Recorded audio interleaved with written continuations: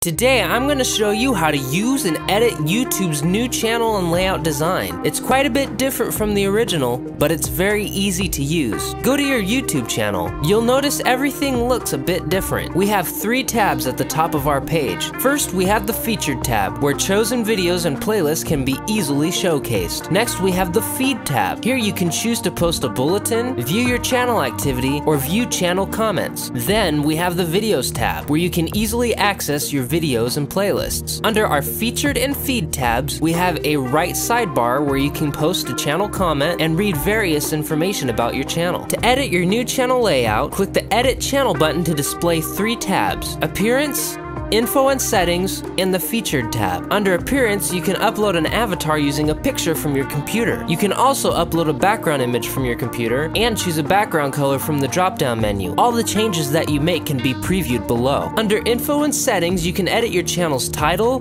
description, and tags. You can also choose whether or not your channel is visible on YouTube. Under Default tab, you can choose which of the 3 tabs will be open when you go to your channel and whether or not you want your subscribers to land on your feed tab. Under the Featured tab, we can enable or disable the channel's Featured tab and choose a layout. Choose the Creator layout to feature a video from a playlist. Choose Blogger to show a list of videos or activities starting from the most recent. Choose Network to show a featured video from a playlist within a group of featured channels. Choose Everything to get a mix of the previous 3. Click Done Editing to finish editing your layout. You can also edit individual aspects of your Featured tab by clicking the Edit button next to a certain area. For example, if you want to edit your channel information, click the Edit button and edit your description, social network list, and other information. When you're finished, click the Apply button. That's just one example of the many aspects of the new channel you can edit. It may look different from the old layout you've been used to using for the past several years, but the new YouTube channel layout is really quite easy to use.